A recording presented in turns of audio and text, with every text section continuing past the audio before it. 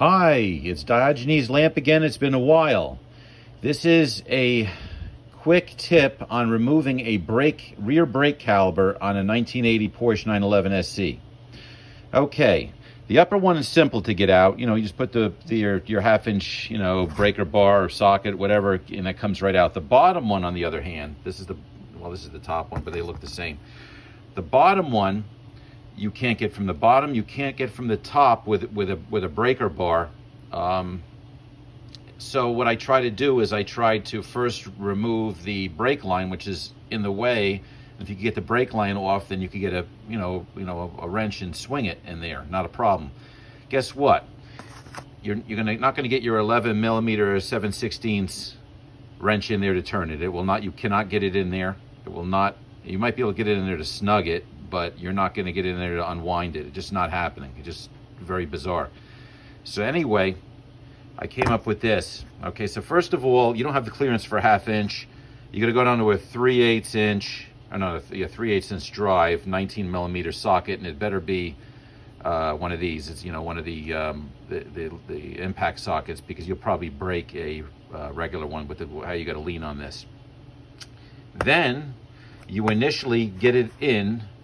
You could fit it in with a breaker bar, because the breaker bar head is actually too wide to put like any type of a ratchet on there. So this breaker bar, and plus you're going to lean on it so hard you would probably blow out the gears.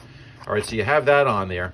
That will get in from the top, but believe me, you ain't leaning on this hard enough. My eyeballs almost popped out when I tried to lean on this. So what I did is I cheated, and I got one of these, and I stuck it on the end like this, and did the old Watusi and really leaned on it. Again, my eyeballs started to bulge a little bit, and that popped right, and it went bup, bup, bup, and that was it. Now, once you got that out, this is a nice little item.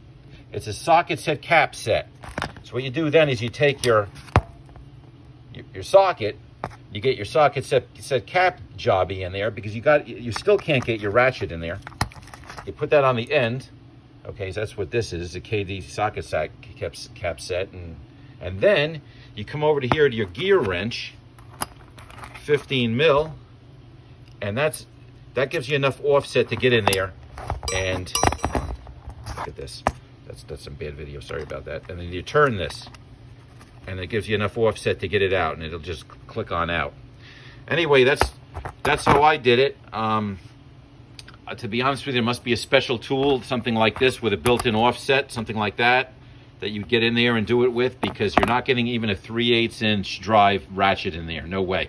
And if you did, you'd have to lean on it so hard you'd blow it out, or put it this way, if you don't blow it out, you'd definitely mess it up a little bit. You'd ruin it or weaken it. But anyway, that's how I did it. I got it loose, and it took me a little bit of time to figure this out, so I figured I'd make it easy and just mention it. Anyway, subscribe, share, thumbs up, keeps the channel going. Thanks so much, and have a great holiday. Bye now.